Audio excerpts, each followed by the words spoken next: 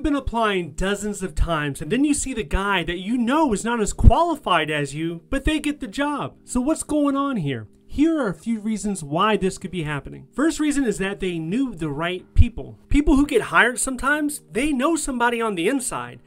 This could be maybe their niece, their nephew, their cousin. This is called nepotism, but unfortunately, it happens all the time. And it's not just directly somebody who's related to you. This could be maybe the hiring manager's peer comes up to them and says, "Hey, did you know that my nephew is applying for this position? Have you seen their application yet?" Something as simple as that. Something as suggestive as that could end up in that individual getting the job offer.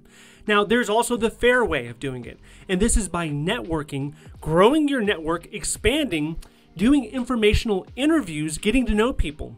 And you could be asking, well, how do I do that? Well, networking essentially is a value exchange. You're getting value and you're also delivering value. But how do you meet these people? If you go on usajobs.gov, there's a list of hiring events and it's always updated. The problem is they don't always have every single hiring event from each agency. So what I have done is I go to the top 15 executive agencies and I pull their hiring events and I email it to you. If you want to be on that list, sign up for my free newsletter down below. Next is they were the best candidate on paper. The truth is you can have all the qualifications, the skills, the experience necessary on your resume on paper, but you can still be a horrible worker. You can still be lazy. And on the other side of the coin, let's say you do not have really strong experience, but you paid somebody. You paid a professional resume writer to write your resume to make you seem like this glowing, superiorly qualified candidate because you were willing to shell out the money, even though you're not. Keep in mind that your achievements, your experience, the things that you have done, it means zero. It means nothing if it is not in your resume. Now, if you came over today and we sat down and we looked at your resume over a cup of tea or a cup of coffee, we looked at your resume, we could find areas where we can improve it, guaranteed. But it doesn't just have to be through me. You can find other people to review and provide constructive feedback on your resume, and you should. You should do this frequently. What I usually see is that people are comfortable with their current resume because once upon a time, it got them a job offer. And because it worked 3 or 4 years ago, they didn't think that maybe I should improve this thing. Also, when people start their jobs, they don't usually update their resume.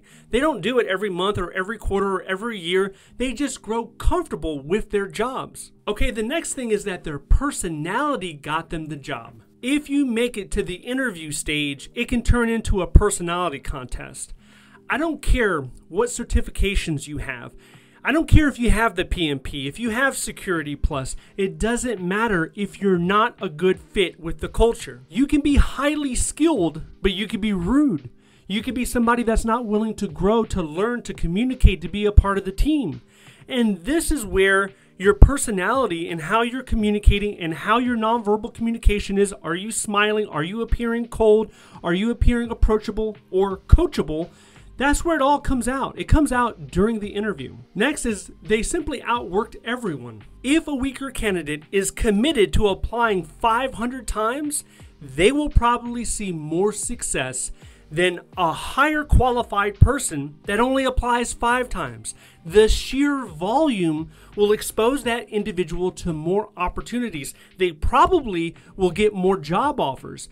But they can't do it with any old weak resume. They need to spend the time in strengthening that resume. This is why you might be sitting there with a master's degree or maybe even a PhD and you're looking across the hall and the guy with the high school diploma, or maybe he has a GED, but he got a job over you, or he has a better job. You don't know by looking at somebody how many times have they applied. How persistent have they been? How determined are they? The next thing is sometimes the less qualified person has a desirable skill set. From the outside, people can look less qualified.